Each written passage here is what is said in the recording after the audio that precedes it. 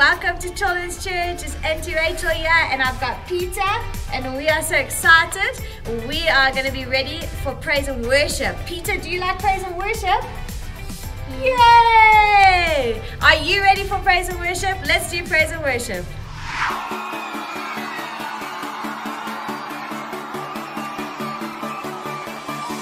Staring into your eyes makes my heart come alive. Suddenly brought to life when I met you. Reaching beyond the skies, running deep, stretching wide. Perfect love realized here with you. Come on now. Now this love is for real. You will never let go, never let go.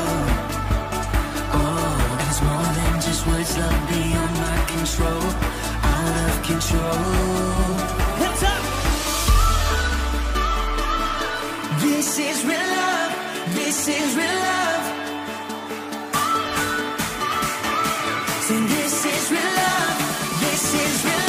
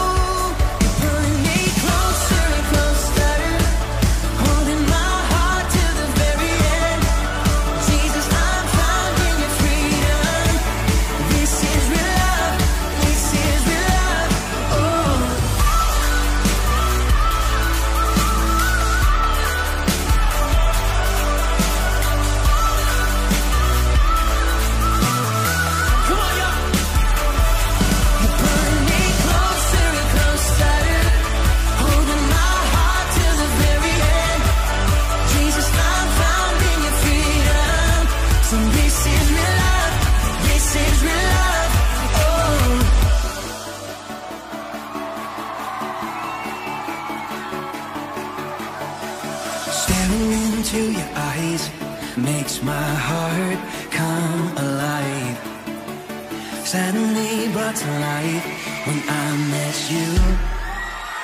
1, 2, 3, jump! This is real love. This is real love. This is real love. This is real love. Oh.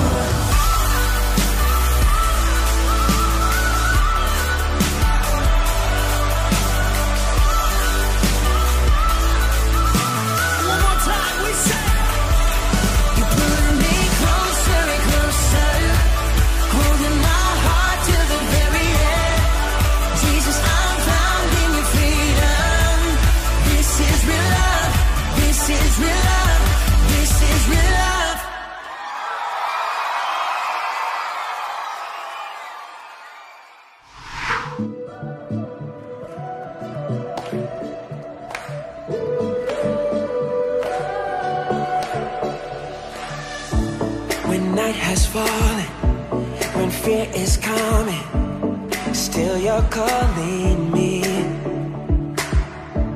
When faith is lost and my hope exhausted, you will be my strength. When my mind says I'm not good enough, God, you're enough for me. Yeah, I've decided I'm not giving up, 'cause you won't give up on me. You won't give up on me. Your love is holding on and it won't let go. I feel it breaking out like an echo. Your love is so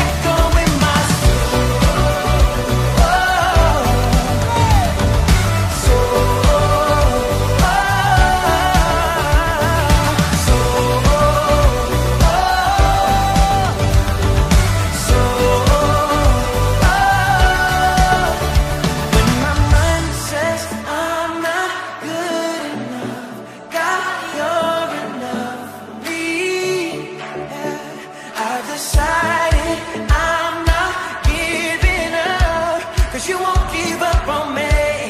You won't give up on me. Your love is holding on and it won't let go. I feel it breaking out like an echo. Your love is holding on and it won't let go. No, I feel it breaking out, breaking out. Hey, your love is holding on and it won't let go. I feel it breaking out like an echo. Your love is holding on and it won't let go. No, I feel it breaking out like an echo, echo in my soul.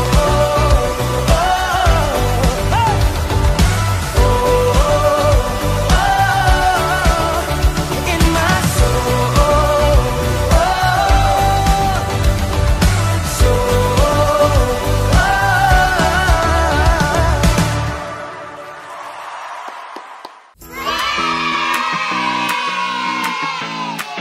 So tell me something, Peter. Do you like stories?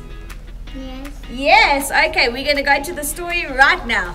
Hey kids, have you ever had to go to the doctor to get a shot? It hurts and sometimes it's really scary. But for some reason, your parents say that it's good for you and will help you to stay healthy. They might sound crazy. How could something that hurts you help you? Well, in today's story, Abraham was in a similar situation. God asked him to do something really hard and scary. But he trusted God, even though he didn't understand why. Let's see what God asked him to do. God gave Abraham a son named Isaac, even though he was super old. If you remember our last Abraham story, God promised him a son. God made that promise to him when he and his wife were really old. There was no way he can have a kid. But God kept his promise and eventually gave him a son, and they named him Isaac. Abraham loved Isaac a lot. He took care of him and kept him safe. God tested Abraham's faith in a crazy way. God wanted to see if Abraham really trusted him, so he asked him to sacrifice his son. See, back in those days, God's people would sacrifice animals to get rid of their sins. Lucky for us, we don't have to do that anymore because Jesus died on the cross for us.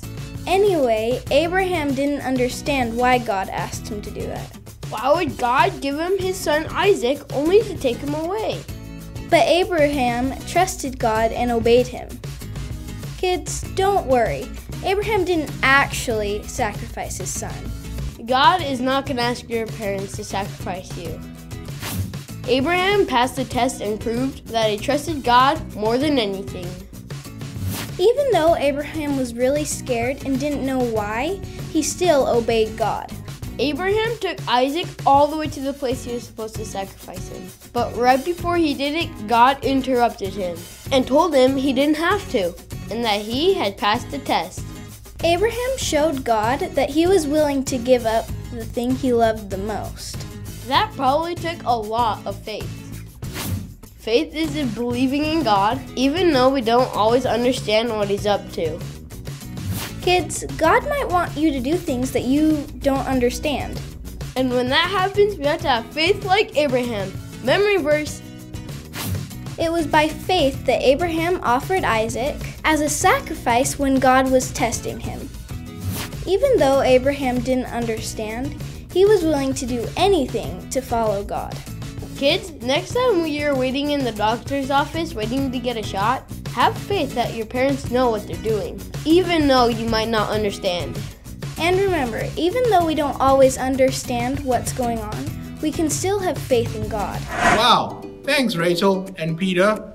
Now, what was Peter doing there? Do you think I can also swing on the chair? This is so cool. No wonder Peter likes it. No, I'm just kidding. I think I'm going to fall. Anyway, let's get down to business. But first, let me get rid of this. In today's story, we learned about Isaac and Abraham. And that was strange that he had to sacrifice his own son, right? Yeah, so let's talk a bit about that. What if you had to sacrifice something you love? What would you sacrifice? I think I would have to sacrifice my PlayStation. Can you do that? Or my phone? Because people like playing with their phone. I think the worst thing for me, if I had to sacrifice anything, that I love so much would be food. Ah, that is so cool, right? Are you hungry now? Are you getting hungry looking at all that delicious food? I mean, look at that. That looks delicious. But I would have to sacrifice it because I love that so much. But I'd miss it though. What would you sacrifice? Would you sacrifice your favorite toy? Would you sacrifice your brother or sister or your parents because you love them so much? What if God had asked you to sacrifice the one thing you love the most in the world? What would it be? Well, good news is you don't have to answer that question because God died on the cross so we don't have to make any sacrifices. How cool is that? Memory verse. Are you guys ready? Okay, let's give it a try. On the count of 3, 1, 2, 3, and here we go. It was by faith that Abraham sacrificed Isaac when God was testing him. Hebrews 11 verse 17. Did you guys get that? Should we try one more time? Now I want to hear you say it very loud.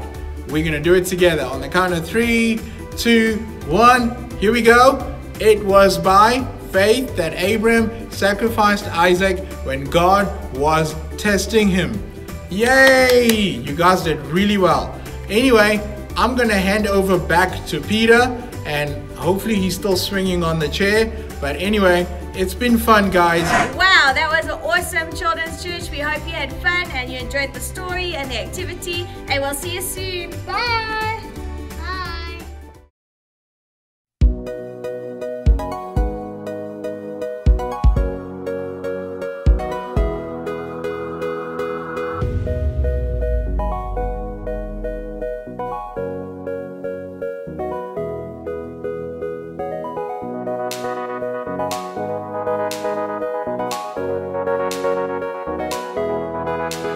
Oh, taste and see that the Lord is good.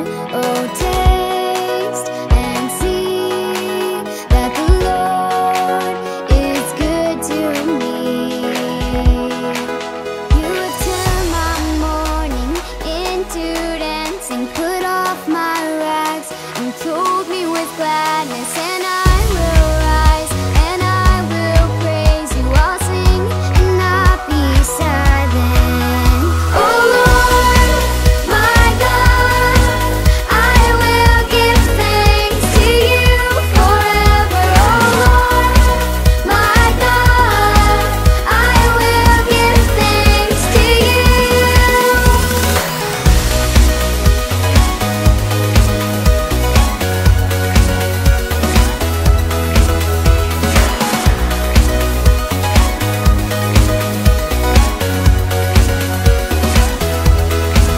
Oh, taste and see that the Lord is good.